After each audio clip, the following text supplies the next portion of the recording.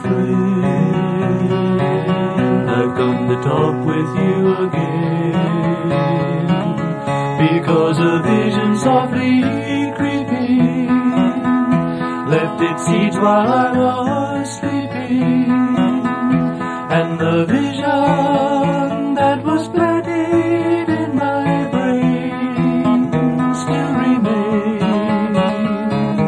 within the sound of silence. In restless dreams I walked alone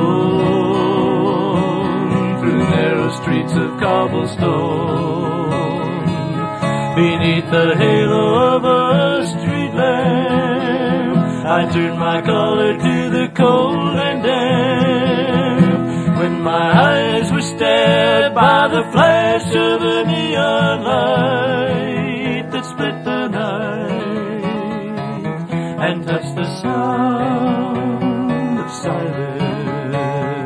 And in the naked light I saw 10,000 people, maybe more, people talking without speaking, people hearing without listening, people writing songs that voices never shared.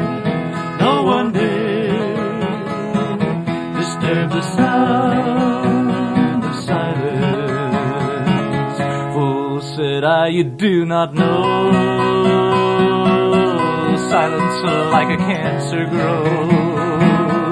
Hear my words that I might teach you, take my arms that I might reach you, but my words like silent raindrops fell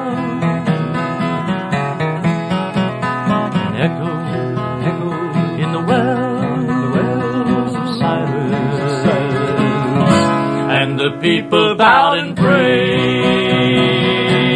to the neon god they made, and the sign flashed out its warning in the words that it was for me.